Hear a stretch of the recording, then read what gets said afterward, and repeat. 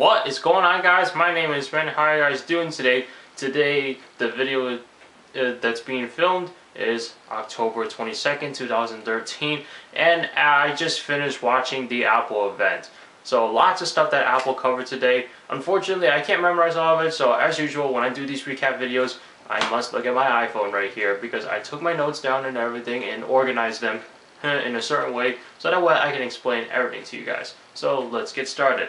Now, first, as Apple usually does it, they brag on themselves, but I'm going to skip that part and jump to the first thing they talk about, which was OS X Mavericks. So that's the next update of their Mac operating system, OS X, and it's OS X Mavericks. And all they did was like recap like what they announced like a few months ago when they announced OS X Mavericks as well as demonstrating it. Basically, it like improves the hardware of your Mac, the power efficiency, compressed memory, integrated graphics, and then they integrated maps and iBooks in there.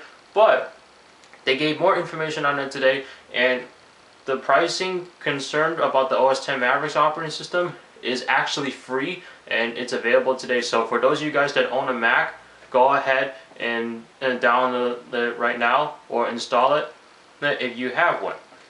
Alright? So once Apple finished talking about OS X Mavericks, then they started jumping onto the Macs, and they started out with the Macbook Pro Retina Display. So let's start with that first. They talk about the 13-inch model. They made some upgrades to it. The 13-inch model will have the 4th generation dual-core Intel Haswell chip, and this thing will only weigh 3.46 pounds. It has 9 hours of battery life, and it has 90% faster graphics. And this is available for $1,299 and it ships today. As well as the 15-inch model is concerned, it has the GeForce GT 750M GPU. It has 8 hours of battery life, 8 gigabytes of RAM, and this model will be available for $1,999, and it'll be available today. Now, if you guys have forgotten already, a few months ago Apple gave you a sneak peek of their next generation Mac Pro, which is pretty much like a little cylinder compared to the giant tower that we have right now. But they gave us more information on the Mac Pro. So, they say that this thing will be launching either the quad-core, 6-core, or 12-core Intel Xenon processors. It'll feature an AMD FirePro graphics up to 4094 stream processors, and this is up to 12 gigabytes of VRAM. I believe that's how you pronounce it, VRAM. It has a 1 terabyte PCI base flash storage, and this supports up to 3 4K displays. And this features a HDMI out, Thunderbolt 2, USB 3.0, Bluetooth 4.802.11 AC, and this has a motion sensor when you go to the back of the computer. This has dual audio out, and this will be priced at $2,999 for the 3.7 gigahertz quad-core Intel Xenon processor with 12 gigabytes of RAM, dual AMD FirePro D300 graphics, and 250 gigabytes of storage. And this thing looks insane, and from what Phil Schiller was saying at the event today, this thing is very quiet.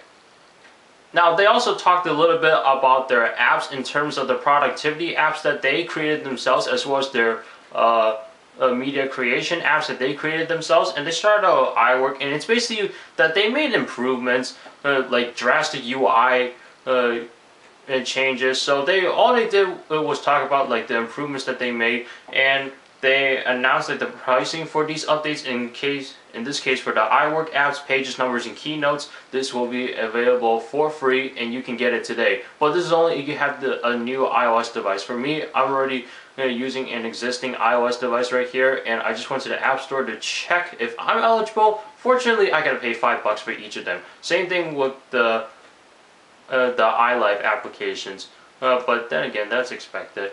iPhoto, iMovie, GarageBand, those are all improved, and it's free for any Mac and iOS device, and you can get those today.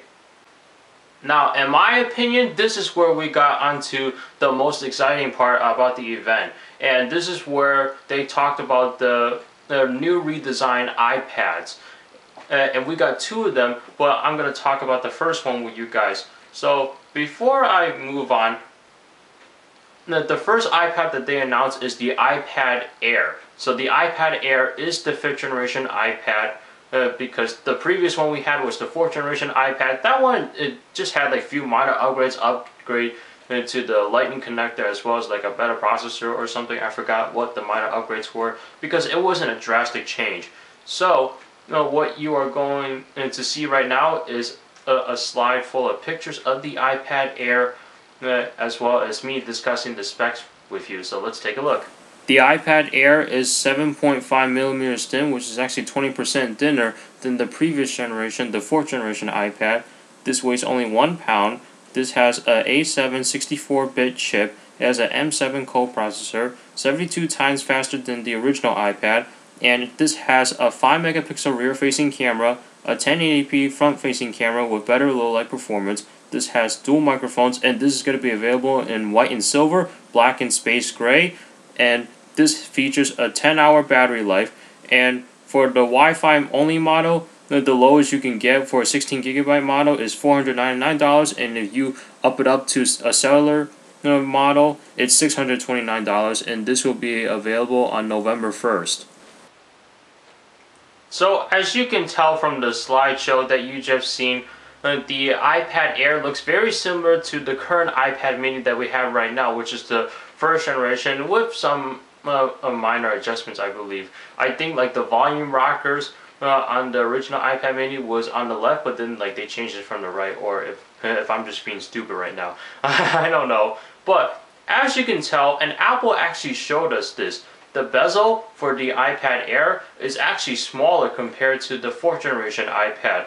If you like put the two together, and Apple actually showed a picture at the event today where like they compared the two bezels, and the iPad Air has a much smaller bezel, and they're actually going to keep the iPad 2 in their lineup, and the iPad 2 will just be around $399. I'm surprised that they're still going to keep the iPad 2, because eventually that thing is going to be outdated from updates, and they'll probably stop selling that. But they want to keep the iPad 2 so that way people can get a full-size tablet for just $400 at a very good price. So the 5th generation iPad is done talking about. Now we're going to talk about the next generation iPad mini, and all they did was put a Retina display in it. That's it. Everybody has been wanting a Retina display on the iPad mini since it was first launched. In fact, people were saying that when they went from a non-Retina display to a Retina display, going back to a non-Retina display, they were like, the iPad mini is unreadable. But some people didn't feel that, because even though they realized the screen difference, they liked the portability of the iPad mini a lot more than the full-size iPad. So again, take a look at the pictures of the iPad mini with Retina display, as well as hearing the specs. The iPad mini with Retina display has an A7 chip in there, and the resolution of the screen is 2048 by 1536, which is actually the same resolution found in the iPad Air. This features a 5 megapixel rear-facing camera with a 1.2 megapixel front-facing camera, and it's got faster Wi-Fi, and LTE is expanded so it can be used around the world, and this will be available in black and space gray, as well as white and silver, and this will be available later in November at $399 for the lowest model. So as you can see, the iPad mini with Retina display doesn't look that much different compared to the original iPad mini. But other than that, this is a solid device, and you're finally getting a Retina display on there for those of you guys that love the small size iPad for its portability, and that way you don't have to deal with the full size iPad. Now, as far as the original iPad mini is concerned, Apple is still planning to keep that in their price lineup for just $299 for the lower end model. And that is a wrap of today's Apple's event recap. I mean, we got OS X Mavericks, we got the iWork improvements, iLife improvements, we got the Macbook Pro Retina Display improvements, as well as the 2 iPad updates. So that is all I have to say today.